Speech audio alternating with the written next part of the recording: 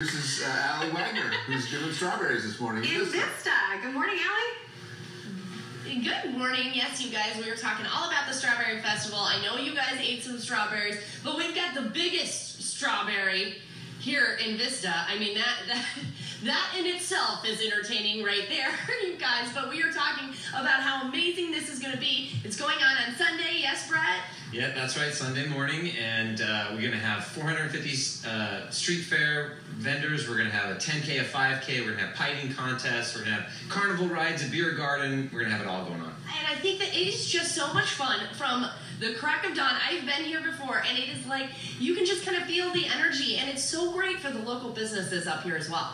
It is great because we get about 100,000 people who descend on the downtown and get to see everything that Vista is all about. We have all kinds of kids from the schools who come and participate in the kids run and the carnival rides, and it's a great community event. I love that. And I have Dr. Ash, who is here from Tri-City Medical and the American Heart Association, and we are talking about healthy choices. So strawberries are a healthy choice. Strawberries are a much healthier choice than some of the other products that are out there right now, so yes, absolutely. And there's going to be a lot of strawberries here, and we're proud to be part of a partnership with Vista and with the Tri-City Medical Center and the American Heart Association, yes. Okay, so you're talking about making small little changes, right? A lot of small changes will make the most difference going forward.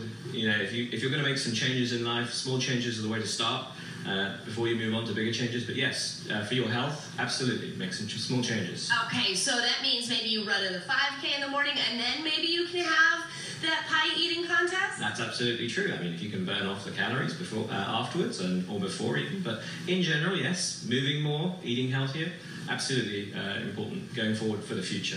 Okay, and I have to ask this one because my husband Trevor and I get in this argument all the time. How often should you have red meat during the week?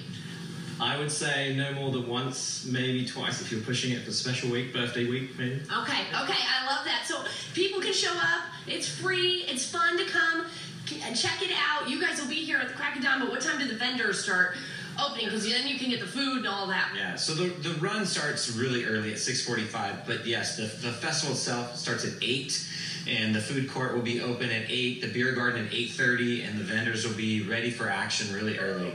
In the morning, don't tell Dr. Ash that. 8:30 in the morning. Oh boy. Okay. All right, you guys. It'll be such a fun event going on this Sunday up here in Vista. Back over to you guys. They just don't get enough of their strawberries, do they? All day long. They're so tasty. They are tasty. So that is sweet. a fun time up there. All right, thanks very much, Allie. Thanks, Allie. One part.